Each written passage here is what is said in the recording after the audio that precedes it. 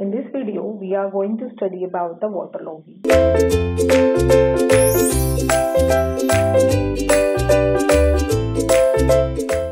So yes, this is also one of the effect and one of the we can say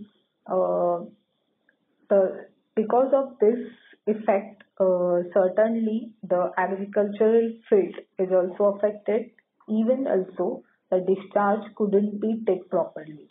So waterlogging means what? Once the groundwater level increases or it is at a shallower depth below the ground surface level, and when we allow the free flooding on this ground surface, so what happens exactly? Because of this shallower depth, soon the water will get attached and water will get reached up to a ground surface level, and it could not find out a certain path to move downward direction or to flow in a downward direction.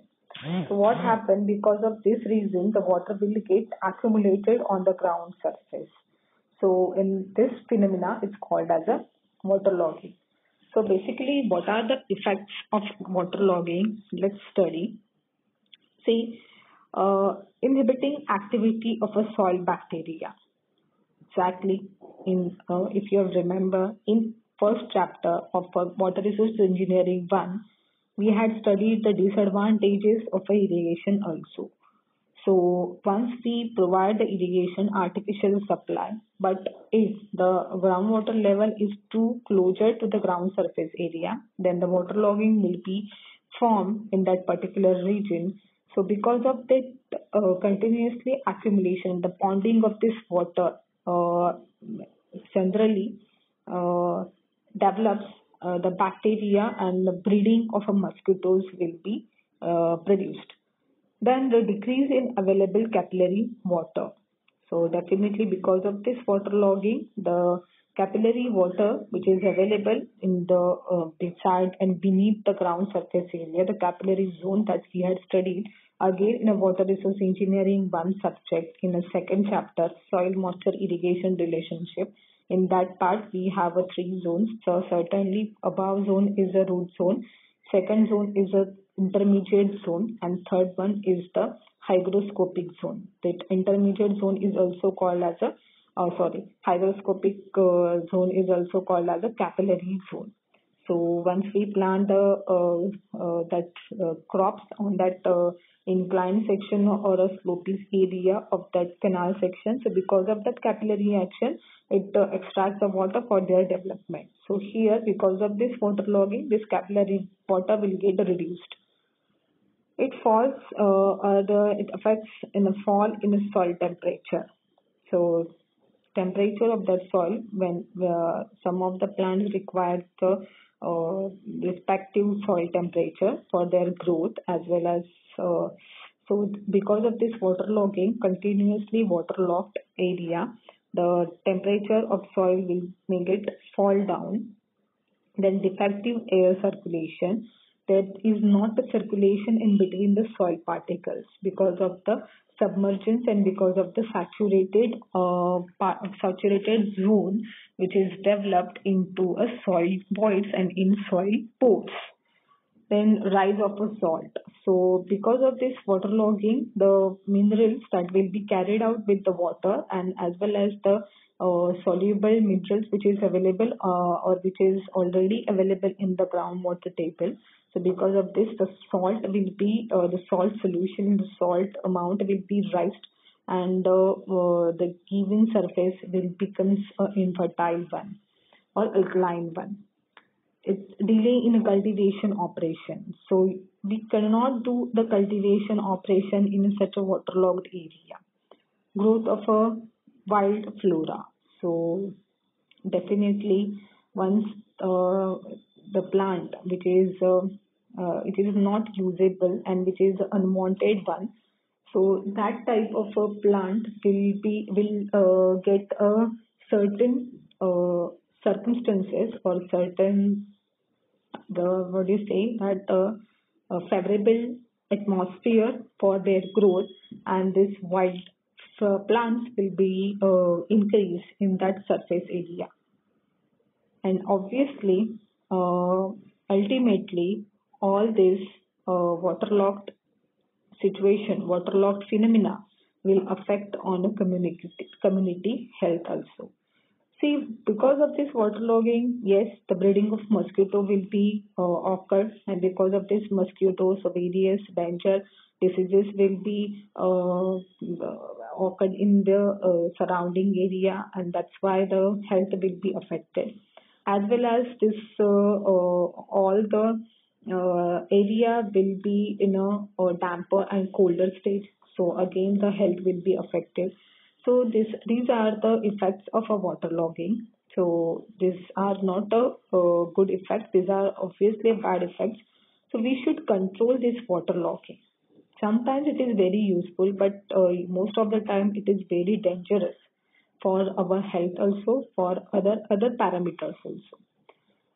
Yes, so basically, in what ways that waterlogging will be caused?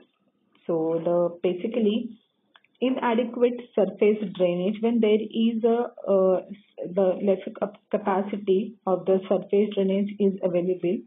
So is drainage capacity is very lesser. So in that situation, the waterlogging will be occurred.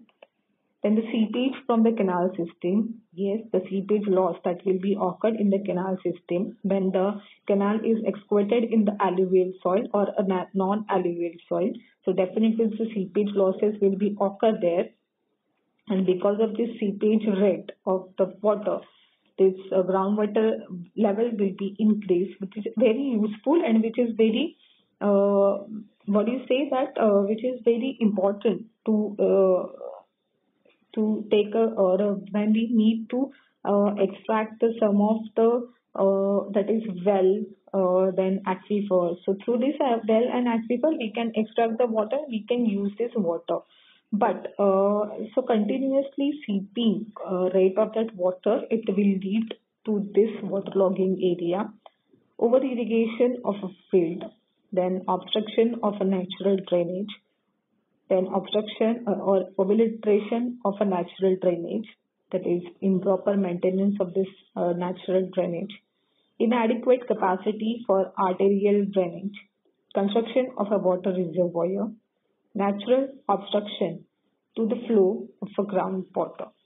So once there is a natural obstruction will be occurred in between the ground surface and the groundwater table path. So certainly the waterlogging will be caused. How we can prevent this waterlogging?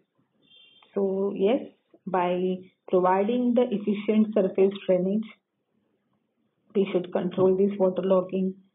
Under the drainage by tile drains, once we provide the tile drains under the drainage system, definitely we should overcome this waterlogging problem. Reducing the percolation from the canal. So definitely we need to do the lining for this canal section. So we should control the seepage rate and seepage loss, and then definitely we should control the waterlogging problem. Restriction of irrigation. So we should restrict the irrigation. We should adopt the adequate method for the supply of a water. So free flooding, wild flooding, then flooding technique should be omitted, and the drip irrigation, sprinkler, that part and that adequate method should be adopted. Lining water courses, exactly. Removing obstruction in a natural drainage. So once if there is a obstruction in the path, so we need to remove it. Prevention of seepage from the water reservoir. Again, depletion of groundwater storage by pumping. So yes, like I had said you, once the groundwater, if the groundwater level is too closer to the ground surface level, so yes, there is a good symptoms so that we can extract the number of cells, number of aquifers in that particular region. So because of this level, we can pump this water and we can extract this water for our use. So somewhere you can see there are hand pumps are there in the villages, as well as some of the wells are constructed, aquifers are constructed. So by pumping this, we should decrease the groundwater level so that the water will get the path to flow downward side. changes in a crop pattern. So because of this, also see, if we took same crop in the same field, so this soil fertility will get decreased. But what happened? The water requirement, the requirement of the water which is given to that particular crop, so it will be differ when we use the crop pattern. So we have to choose the various and we have to take the different crops in our field. Then adoption of sprinkler method for irrigation, definitely. So it reduces the waterlogging problems, and definitely by using, if we implement all these measures, all these methods, definitely we can say that we should control the waterlogging problem. Thanks for watching this video.